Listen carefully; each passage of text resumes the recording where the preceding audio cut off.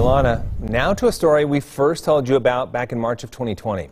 Court records showing a contractor accused of incomplete jobs and taking his client's money, admitting guilt in several cases. ABC4's Jason Wynn speaks with one of the victims who says he's glad to get his family's money back. 17 months ago, ABC4 News featured 6 different families complaining about unfinished construction by this man, Trace Conlon of Riverbend Cabinets. He was in this standard flow of screw people over, file bankruptcy, start over. Matt Arnold tells us he hired Conlon for $1,500 to hang drywall in his basement. Are you a licensed contractor? I have no comment. Is your client a licensed contractor? No comment.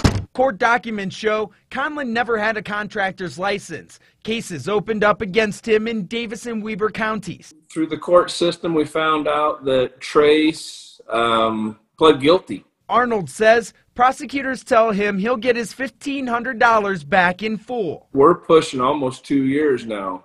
It's kind of crazy that it actually finally came through to where we can call it done and never have to look back again. Those who tried to work with Conlon tell me this was a hard lesson in hiring a contractor, and they want Utahns to learn from their cases.